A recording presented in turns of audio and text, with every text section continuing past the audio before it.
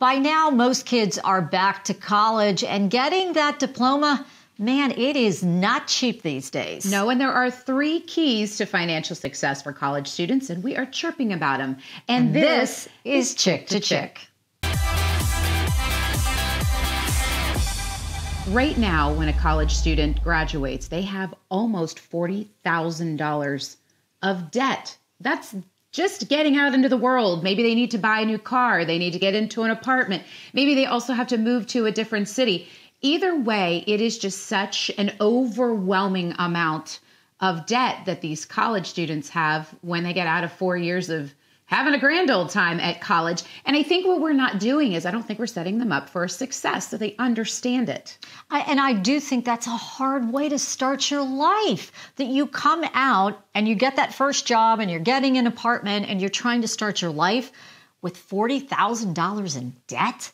That is so hard, and it's so hard to dig your way out of. Yeah. But as you said, we really need to take the time to educate our kids before they incur this debt. We really need to take the time to teach them the dollars and cents, the whole math behind the college expense, financial aid, and all of those different components of getting that degree, which leads us to our guest today. Lisa Kennedy is with PSECU. Lisa, it's wonderful to have you here.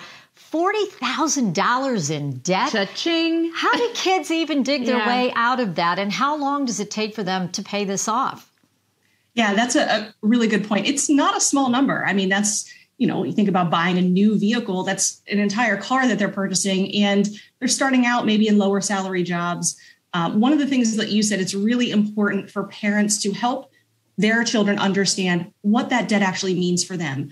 Go online, pull up those student loan payment calculators. If you think about $40,000 in debt, on average, you have a 10-year repayment plan. It's going to be about $400 a month, $375 a month. What does that look like in their current budget and in their potential future salary as well? So have these conversations so they understand what that really means when they're borrowing that much money. And also, when you take that $40,000 in debt and take 10 years to pay it off, what does that really add up to now? What are they really paying off in 10 years when you add in interest over that time period? You got to look at it that way as well. You do. And I think that's a really great thing that parents can show children and their students is show those amortization tables in the same way that you look at it for your mortgage and how much interest you've paid over 15, 20, or 30 years. What are you truly paying in interest as opposed to just that $40,000 principal? And how much is going to the principal balance every month versus to interest? How can they maybe pay that off faster if they're in a position to do so? And how much money will that save them? There are a lot of really great calculators out there that you can use to teach this to your child before they start borrowing. Okay, so the key is parents. So I have one that already graduated. Actually, 2 stepdaughters that are well out of college paying their debt. I have a daughter who graduated a year and a half ago, and because of COVID, there have been some, ways that she hasn't had to start paying some of her debt back. And another one that's a senior. And we do have these conversations. So talk to us about why it is so important to have a conversation with your child and what parents need to talk about. When do they need to start talking about it? Yeah, ideally, if you can have these conversations before they go off to college, while they're still in high school, that would be great. Set them up with a bank account, whether it's checking and savings or just savings, and teach them how to manage their own money first. Work with smaller amounts and things that are meaningful to them, paying for gas, paying for cell phone bills, and trying to teach them the value of money. Where does the money that they earn, how far does that really go for them?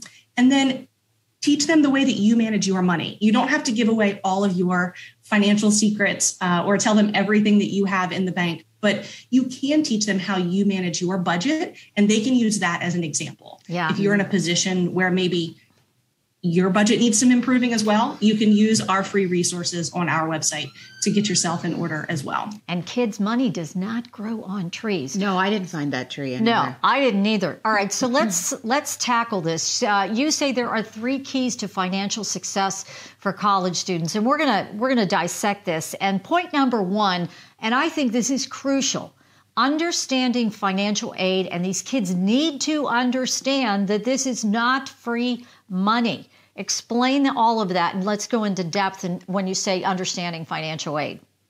Absolutely. As someone who worked in higher education in financial aid for 10 years, one of the biggest misconceptions is that financial aid is just that free money. And it's really everything. So grants and scholarships, which you're typically not paying back, which you should prioritize.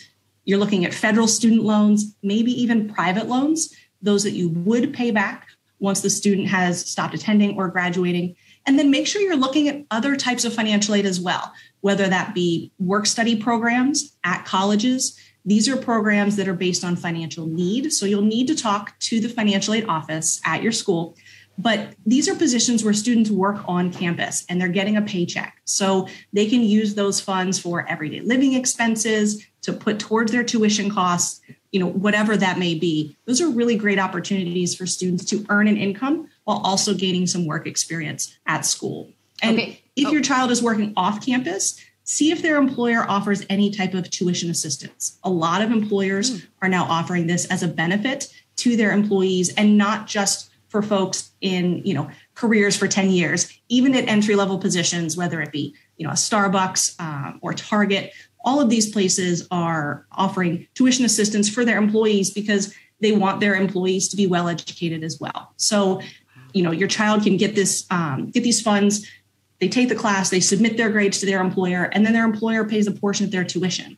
That's going to reduce the amount that they're borrowing overall. So it's really important to understand all the different types of financial aid available to you. It's not just about that free money, and it's not just about loans either. That is super smart information, some of which I did not know. Okay, so how do parents support their students during this time? Which is number two. Yeah. Number two, it really is just making sure that they're set up for success. Make sure that they have access to the bank accounts that they need. They understand how their debit card works, how their credit card works, if they have one. Also inform them that they might start getting offers for credit cards on their own. So they need to understand what that means for them. You don't want them to be in a position where they get all these enticing offers and all of a sudden they've racked up multiple lines of debt on different credit cards. So explain to them what those offers mean, look at them together, and just create open lines of communication. Again, setting them up for success. One thing we hear a lot about is students don't actually know how to write checks. I do know this. They've had to Google it. Some in my own house. Yes. I had to write a check the other day for something and I had to pause and think because it had been so long. So make sure that they have the tools they need. Explain that, digital banking tools that you use to keep track of your money. Have them set up account alerts if their balance goes too low. Just make sure that they're well informed and they know what resources are there for them so they can make the best financial choices. All right. And the third key to financial success for college students, you say there are ways to save money on campus. So how can students do that? Absolutely. There's a few ways that you can do this.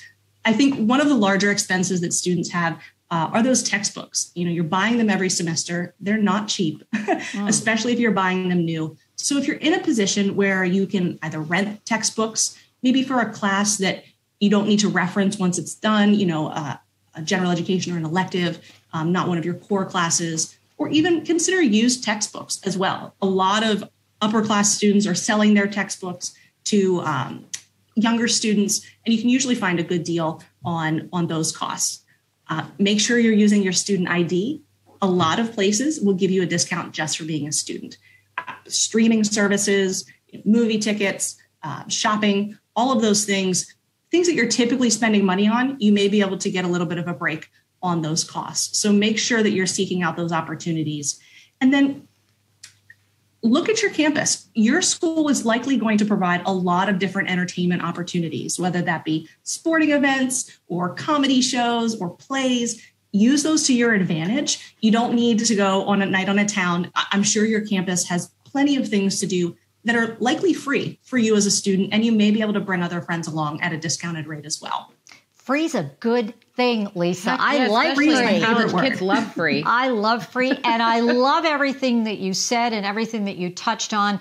And I really think that we need to do a better job of teaching our kids finances and making them understand that, you know what, college is not free, and you don't want to come out with $40,000 in debt, because that is an ugly financial hole to try to get out of. So, Lisa, thank you so much for joining us, and thank you for this great advice. Thanks, Lisa.